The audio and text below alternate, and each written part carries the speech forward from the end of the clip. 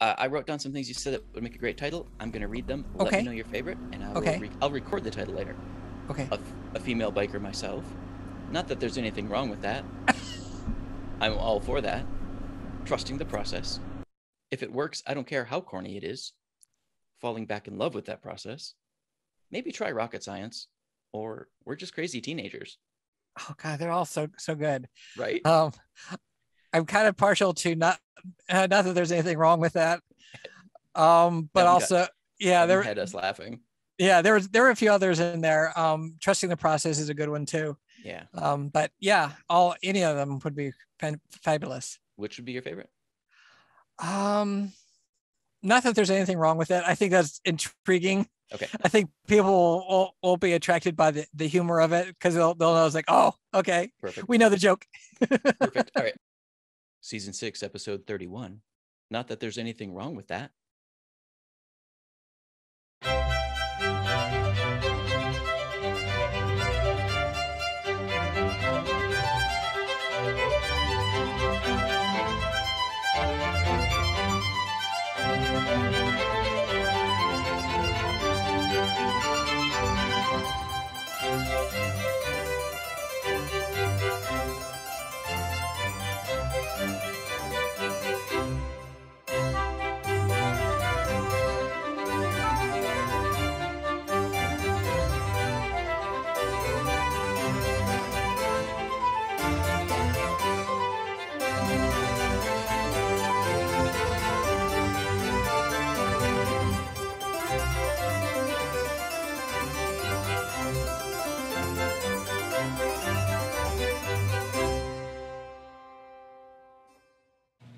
This is Written on the Edge. I'm Vance Bastian, here with my co-host, S.A. Baz Collins. Hey! We're really glad you're here with us. Our guest today is Dharma Kelleher. Dharma writes gritty crime fiction about bounty hunters, bikers, and other badass women from a transgender queer perspective. She's the author of the Jinx Ballou Bounty Hunter series and the Shea Stevens Outlaw Biker series. Dharma, welcome to the show. Thank you so much for having me. Our pleasure. So, what was the impetus to go write badass women? Well, I think part of it was when I first started getting back into writing. Sons of Anarchy was really popular, and at the time, I was a female biker myself. Nice. And I was a member of a women's biker group, and I love Sons of Anarchy, but I wanted to see something from the women's point of view, and not just the old ladies that are riding on the back or doing all that stuff. Right, I wanted female bikers, badass women. And so that's where I came up with the character of Shea Stevens, who grew up in an outlaw biker community. Nice. So where'd you get the idea for the detective then? Jinx. Jinx Ballou. Oh, she's a bounty hunter. Not technically a detective. Okay. I got the idea from my wife, actually. What happened was this was after the first two Shea Stevens books came out, and they were originally published by Random House's Alibi imprint, and they decided not to continue the series. So I'm like, okay, now what am I going to do?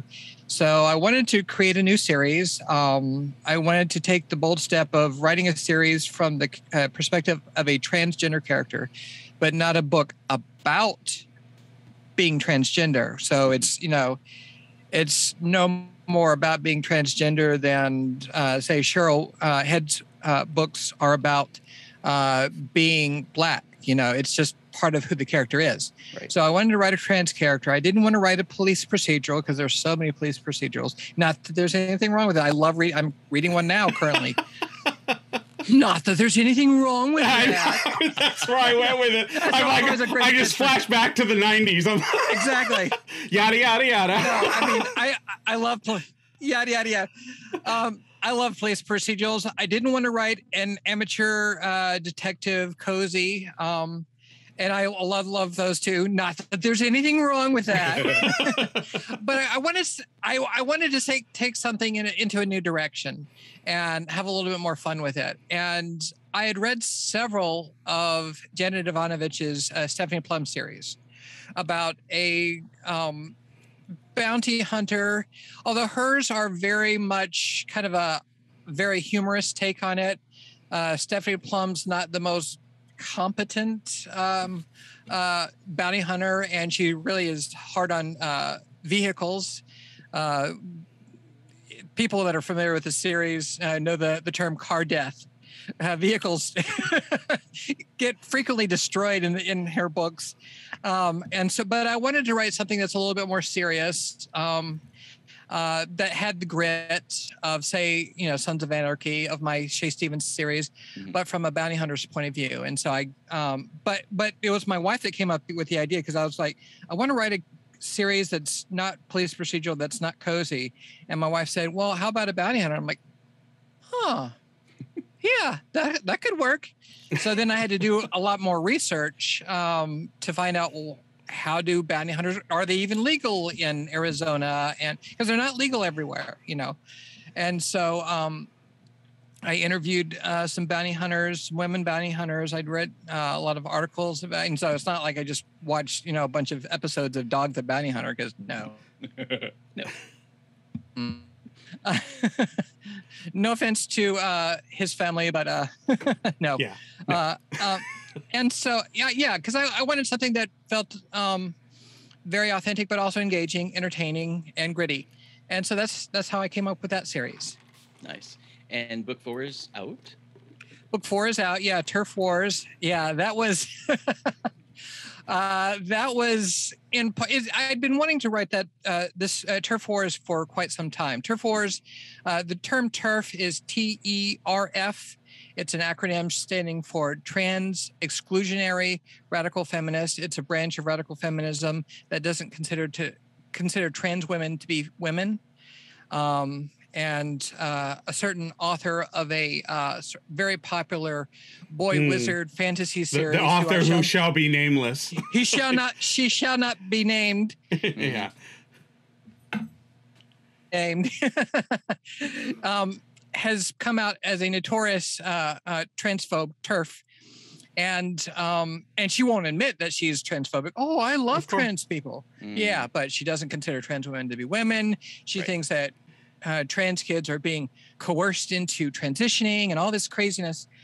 So I wanted to write a thriller in the series that addressed this, because so much of the false rhetoric coming from TERFs really is actually 100%, 180% untrue, or 180 degrees untrue. So they're saying, oh, trans women are a threat to women. No, trans women are often victimized by women and by men, of course. Yeah. We're just as susceptible of being sexually assaulted. The rates of murder of trans women, particularly trans women of color, are at their highest than they ever been. Yeah, I mean, it's anytime there's like an incident in a bathroom involving a trans woman, 99.9% of the time, the trans woman is the victim, not the assailant. So, it's just, all this rhetoric is just so bogus. And I wanted to write a story that addressed that, not that it was like some sort of essay or anything like that. The story is very entertaining, very action driven, very story driven. But it also explores the complexities of the issues, as well as the way social media and these rising technologies of deep fake videos, it touches on those as well, and misinformation campaigns, and the way that these technologies are being weaponized against trans people and queer people in general. Right. Well, and the story itself is very emotionally charged for Jinx. Yes, it was so emotionally charged for my wife, who has read all of my books, who loves she's like my greatest fan, and she had trouble getting through it. She's like, it's just hurting my heart. But it all turns out okay in the end. It has a very happily ever after ending. So if you're reading it and you're like, oh, it's just so dark, because it goes to some very dark places. It turns out happy in the end. So. All right. Anything else you want to share about it? No, I'm just really proud of the way it turned out, and I'm really, really happy about how it's been received. So excellent. So I know a lot of our listeners have often wanted to include trans characters, and they're just afraid of doing it wrong. And one of the topics you brought to us was trans tropes to avoid. Yes. Can we dip into that? Yes. And there's a really great, I think it's a Netflix documentary called Disclosure, that really explores the history of how trans people have been portrayed in film and TV series throughout the decades. And things have improved a little bit with shows like Orange is the New Black and Pose, which especially that they feature trans women of color. Centering them, giving them agency. But some of the tropes that have been problematic over the years is one of the most common is the trans women as sex worker. There are trans women and even presumably non-binary people who, because of circumstances, go into sex work.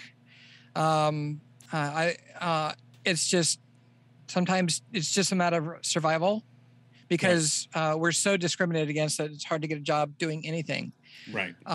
So this is not to disparage people who are sex workers, whether by choice or by circumstance. No judging. No judging. But there's so much more to who trans people are. We're not only sex workers. Right. And so, I mean, we're a lot of us are in various aspects of IT for some reason. I don't know if that's because the way our brains are wired, but I know so many trans women, especially that are into IT, are in IT of some aspect. My wife was, I was,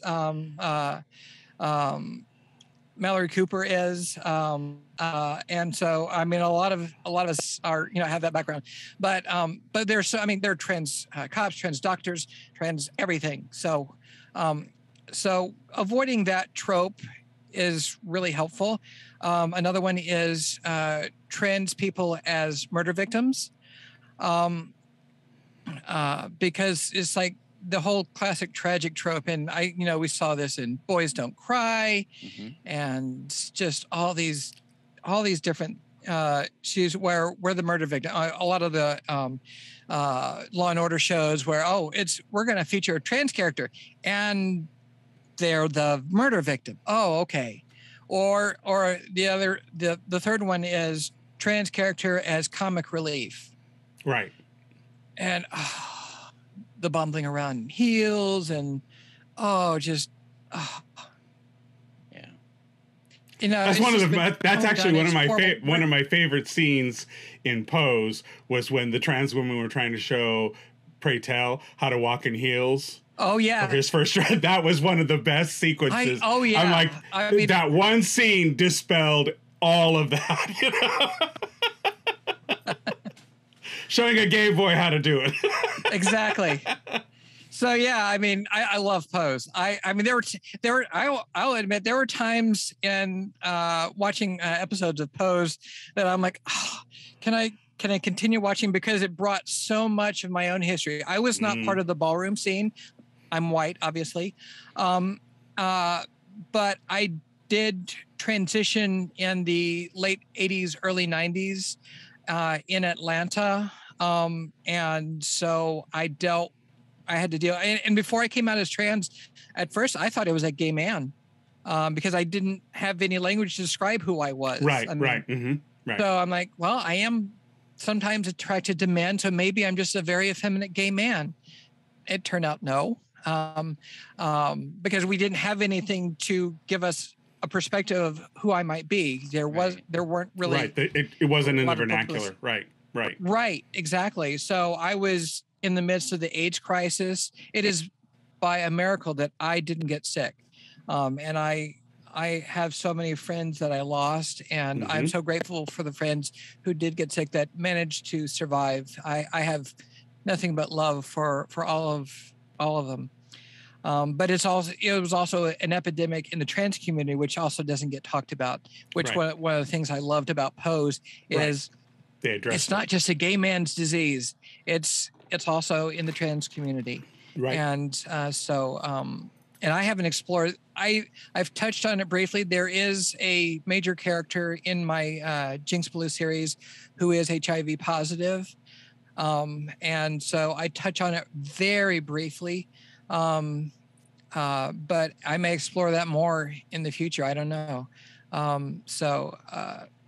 But what was the question? Oh, the tropes. Yeah. So one of the things that I wanted. You don't need us to bring you back. You're doing it yourself. One of the things that I wanted to do is to tell stories from a trans perspective that weren't about being trans. I do have some storylines, especially in like Turf Wars, where the issue does come up. But most of the stories are about her tracking down fugitives. The first book in the series, Chaser, was inspired by a real life story about Gypsy Rose Blanchard and her mother, Dee Dee Blanchard. And that was a case where a true story that I originally read in Rolling Stone magazine about this young woman, a young girl, really. She was raised believing that she had all these different childhood diseases. She became kind of a nonprofit charity poster child. She was on all these fundraiser specials and everything like that. You know, she was in the wheelchair, had the bald head and everything like that. Come to find out that no, she was not actually sick, that her mother had Munchausen by proxy. And she kept taking her child to the doctor with all these faked symptoms. And eventually the child caught on to it when she was a teenager, and she just really didn't think that she had much choice. And then she connected with this guy, and long story short, she ended up murdering her mother and going on the run. And so I thought, well, that's an interesting story. And it was a heartbreaking story because eventually she did go to prison, and she really was the victim here. Mm-hmm. She really shouldn't. It was a matter of survival. It was a matter of survival. Yeah. I mean, she was being abused for all of her entire life since she was an infant. And so I wondered, well, okay, I've got this bounty hunter. What would happen if she was assigned to go after this teenage girl in a wheelchair who didn't show up to her court date and just vanished? And all these other bounty hunters hadn't been able to find her. Like, well, how hard could it be for a teenage girl in a wheelchair to escape? And so it was like, oh, wait, but maybe there's more to the story. And so I thought I'd explore it. So it's not a retelling of her story, but a what would happen if. And so the Chaser is not about Jinx being trans. It's about her being a bounty hunter. Gotcha. Excellent. Good. Because, and thank you for writing the stories about people. Yes. Mm-hmm. We need so many more of those in this world right now. Right. And I'm really delighted. There's very few trans people in crime fiction. And I just discovered a new one this morning. She's in the process of writing a thriller. And there's including her, there's 4 of us in all of crime fiction. Wow. And yeah, I mean, it's just like, wow, we could have pins and T-shirts made up. Right. Our little exclusive club. I mean, there's literally a handful of us because there's only 4 of us right now. And I hope there's more, because I would love to see more representation from trans guys and non-binary people, because their stories need to be told. And absolutely. From an authentic voice with lived experience. I think that's very important. And I have nothing against cisgender authors, that's non-transgender, cisgender authors writing trans characters. I am all for that. And if you need help, ask a trans person for their perspective. Right, exactly. Because they can provide input from their lived experience to all the blind spots that you may have about terminology, because cisgender people, through just a lack of lived experience, don't understand the terminology, and sometimes the what would you say? The history of certain terminology and why it may be problematic. Because since transitioning 30 years ago, I've seen the language change. Originally, like people like myself, we referred to ourselves as male to female. And even the term transsexual is now considered passé, and we prefer the term transgender. And there's no ED on the end. And transgender is an adjective, not a noun or a verb. There's no transgenderism. And so a lot of cisgender people don't understand these subtle points that are very important to trans representation. And so the best way to avoid tripping up and causing real harm, because it's not just about offending our tender little hearts, it's about not causing really real right, and misinformation. Harm. Yeah, adding misinformation to the yeah, exactly. So consult. I do what they call sensitivity reads for a fee. About that. Yeah. And it's not outrageous, but it means that I'm putting in my time and offering my experience and knowledge to help someone else write a better story, a more authentic story. Right. That will help hopefully avoid them getting into problems in the future when they publish. And we should probably also put out here that you used to work in publishing. Well, I was a journalist. Okay. I was a radio journalist. I was a news director of a really tiny radio station in Conyers, Georgia, which is little tiny. I mean, it was like we would look up to WKRP. That's how small we were. Okay. I was the entire news staff and the morning drive DJ. And nice. So it's like when I say I was the news director, that was my official title, but you directed yourself. I directed myself. Yes, yeah. I was the reporter and the morning drive DJ and the whole spiel. So yeah, man, the morning meetings must have been hell. Oh yeah, just you and Amir. Exactly. Get in line. You call that a question? What kind of interview is that? Enough of these softball interviews. And there were a few scandals at the time. There was, I don't know if you remember Dukes of Hazzard. The guy who played Cooter in Dukes of Hazzard was running for Congress when I was working at this little radio station. Okay. And he was running against a guy, a corrupt politician who ironically was named Swindle.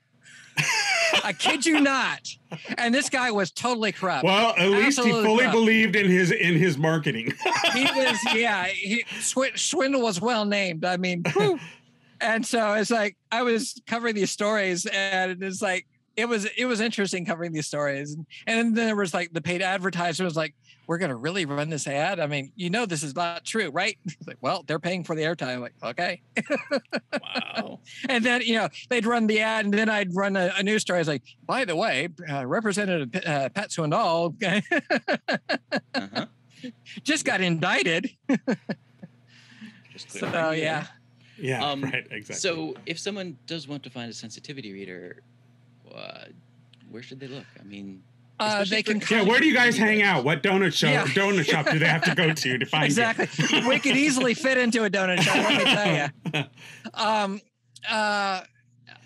Well, there's if you don't know any trans people, and you probably would be surprised to find out that you do, and you just don't realize that they're trans. Mm-hmm. You can certainly reach out to me, and I specialize in crime fiction, but I read other genres too. So, and I'm at DharmaKelleher.com, or I'm on Facebook and occasionally Twitter.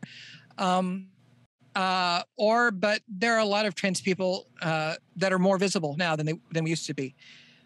So, which is a double-edged sword. So, being more visible means we're also more vulnerable too. But, but reach out and say, look, this is what I've written. I want to make sure that I don't cause any harm with the way this character is portrayed.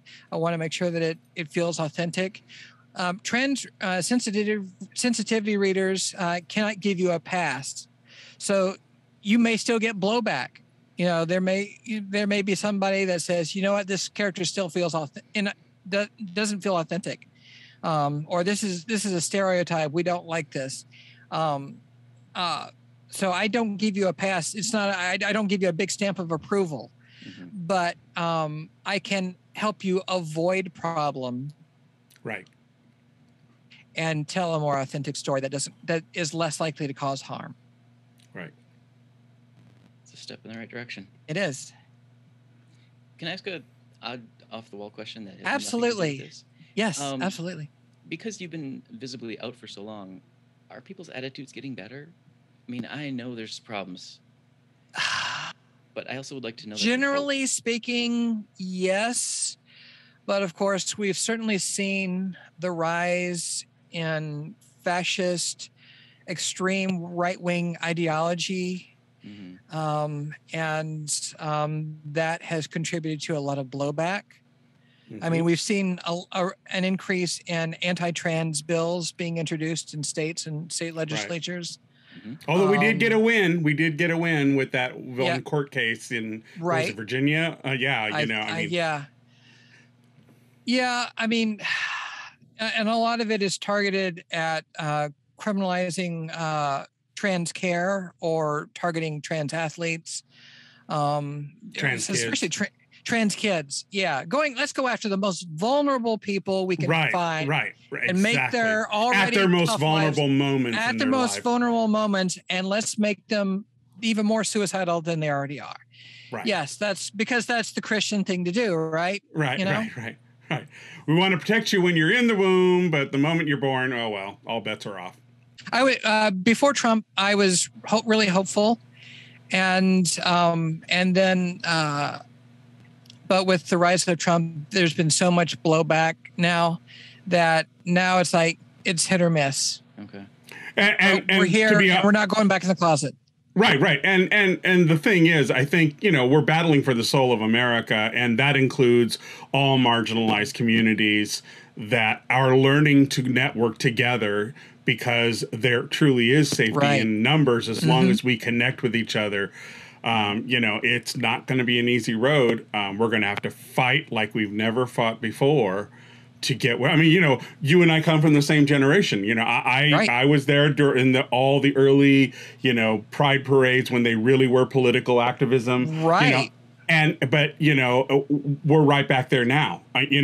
Yes, it's great to celebrate who we are as a community, but we need to start going back to the original intent of pride parades to actually talk about what we need to do to work together to keep our rights that we have. So what is up next for you? I know the world's kind of hedging back towards a lockdown. Do you got anything planned? As far as appearances, I was planning on doing a lot of things like Phoenix Fan Fusion, and there's some other events locally that I was planning on doing. I wasn't planning on traveling anywhere, but there's a lot of events like arts and crafts events and author events locally that I was planning to do in the autumn and winter, which is where everybody gets out here in Phoenix because it's really hot here. Right. Autumn and winter is when we actually get outside and do things because it's bearable. But with the resurgence, I mean, I'm fully vaxxed. My wife is fully vaxxed. I wear a mask out. But I did one event a couple of weeks ago up in Payson, which is a small town 2 hours northeast of Phoenix. And I had a lot of fun. I love doing those events. I'm an introvert, but I love doing events where I get to talk with readers and other authors. But you know what? It is not worth getting sick over. It really isn't. Right. Don't mess with the Delta. I'm not. Yeah. So, and I don't want to. Miss Delta is evil. You need to keep away from her. Yeah. And I don't want to have the responsibility of possibly infecting anyone else. Yes, absolutely. Yeah. So which you dropped them earlier. Let's give them again your socials where people can follow my socials. Facebook. If you go to my personal page is Dharma Kelleher. It's like facebook.com / Dharma Kelleher. And then Dharma Kelleher Dharma Kelleher Books. I think it's Dharma Kelleher Books now, is my official author page. And then Twitter is at Zen, Zen Punk, Punk, Dharma, Dharma. I love that. It's a long story. I used to be a web developer, IT, what do you know? All right. And I created I was, punk, I'm a biker chick and everything, but I'm also a Buddhist. So like kind of the Zen punk kind of aesthetic. So that's where I came. And I wanted just Dharma Kelleher as my handle, but it was too many letters for Twitter. So I'm like, okay, I got to do something shorter than that. So Zen Punk Dharma worked. Perfect. All right. Any final words of wisdom? No, I'm read my books if you're into gritty crime fiction about queer women who kick ass. I'm going to be my next book is Breakthrough, which is about creative self-doubt. Comes out this December. It's up for pre-order. Everywhere you can buy it from my website, DharmaKelleher.com, or you can buy it from Amazon or Barnes & Noble, Apple, Google Play, everywhere that you buy books, Kobo. And I'm in talks with someone about a possible co-authoring project. Nothing set in stone, but I'm really excited about it. And I was approached on this. So I think this other person is excited about it, and I don't know where it will go, if it will go. I've never co-authored anything with anyone. But I'm excited about the possibilities, and I'm excited about the idea that this other person has for this book series. So we'll just see what happens. That's awesome. All right, folks, this is Written on the Edge. The Rote Podcast is produced by Rogue Ravens Media. For our disclaimers, links to social media, our listen stations, or to sign up as a guest, visit www.rotepodcast.com. We'd like to extend a huge thank you to Dharma Kelleher for being with us. Dharma, thank you so much. Oh, thank you so much for having me. I've wanted to be on this podcast for so long time. Always intimidated because am I going to survive the questions? Oh, we're gentle. You are. You are. Bite unless you ask us to. Yeah, right. Then we got a whole dungeon in the back. All right, folks, head over to DharmaKelleher.com. Look through her offerings because they're good. And enjoy your read. Learn something. Broaden your horizons. We'll talk to you soon. Bye-bye. Bye.